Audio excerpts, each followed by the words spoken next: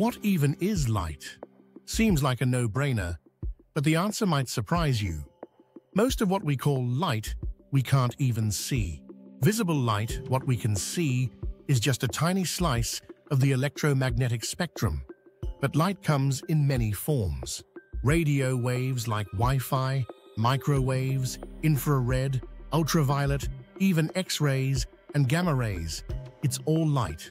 Just photons moving at different frequencies, carrying different amounts of energy.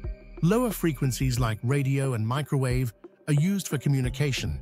They're low energy and long range. Infrared is heat. We feel it from the sun or see it with thermal cameras.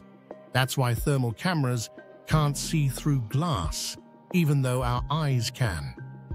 Glass is transparent to visible light, but opaque to infrared.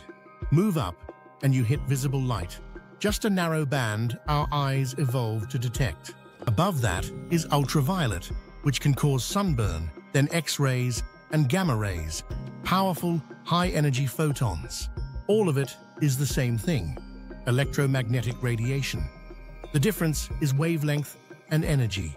So yes, it is all light, just not all light is light we can see. Follow for more space and science explainers. If you'd like to support the content, check the links in my profile.